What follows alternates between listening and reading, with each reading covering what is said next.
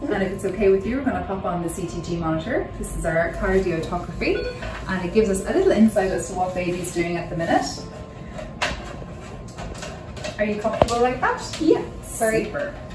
So first I'm going to give you this clicker. Every time you feel a baby moving, if you could give that a click, I'm going to feel baby's position.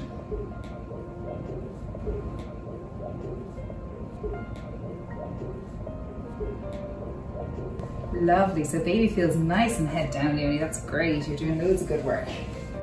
So next I'm going to put some jelly on this bit of the monitor.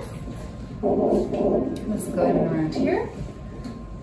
And if you can hear that, that's baby's beautiful heartbeat.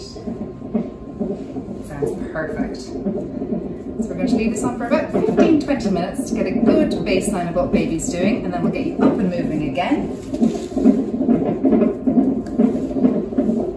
So that one's baby's beautiful heart rate. This one's going to measure any pressure in the uterus, so it'll show us if you're having any contractions.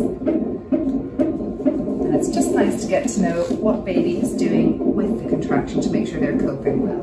The last thing I'm going to do is put this on your finger, and that just tells us your pulse, so you'll get your pulse and the baby's pulse mixed up. Is that okay? That's perfect.